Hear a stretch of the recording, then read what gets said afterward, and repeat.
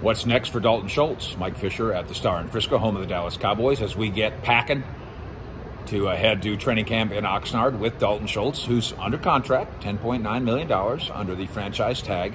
That deadline, of course, as you know, passed. So now we move on from the issue of what he was and what he was worth to him fulfilling the almost $11 million contract this year with what Dalton Schultz can be. The ESPN survey of 50 executives, coaches, players, they put Dalton Schultz as the number 8 tight end in the NFL.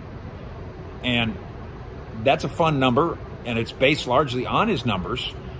The thing that Dalton Schultz obviously lacks, the durability and the dependability are there.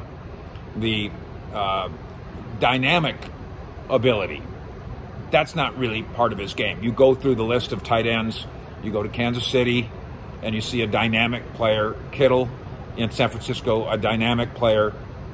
Kyle Pitts, coming off his rookie season, record-breaking in some ways, a dynamic player in Atlanta. Dalton Schultz isn't those things, which is one of the reasons that I wasn't sure that he merited, and I'm still not sure that he merits an $11 million a year contract. Maybe that's why the Cowboys don't want to go long-term with him. Maybe they don't believe he merits that as well. But now we get to put, and he gets to put, all that junk behind him. The debates now are behind him.